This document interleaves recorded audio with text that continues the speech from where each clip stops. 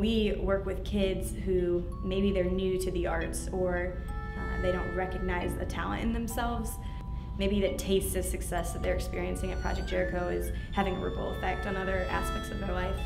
I'm thinking of one girl specifically who she was really nervous when I would come around and check on their drawings and see if they needed help or whatever, and she would actually put her hands over it and kind of turn away so I couldn't see it.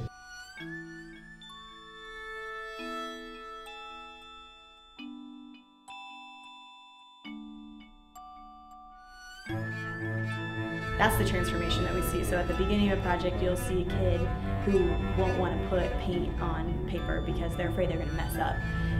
A lot of those kids only see walls. They don't see the victory of them having fallen. So. Hold the leg up. I ain't got enough muscle. You got it. Brian, are you holding the leg up? No. Where 9 silhouettes are going to be housed, and those 9 silhouettes are going to be reflecting 9 virtues of scholars and champions. We worked very hard this week on a dance routine that we are very excited to share with you. So I'm going to cue up some music and we'll get the show going. Thank you very much for coming, parents. The third time is you can add your own flavor to it. I'm telling you, honestly, I'm floored when I watched how quickly our students learn the routines.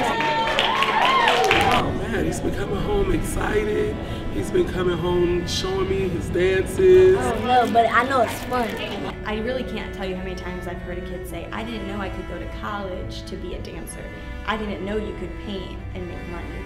Or I didn't know you could work or create art and that could be your job. You know, it feels really important to me to tell kids from the beginning of our project that art is about our experience. It's not about something else.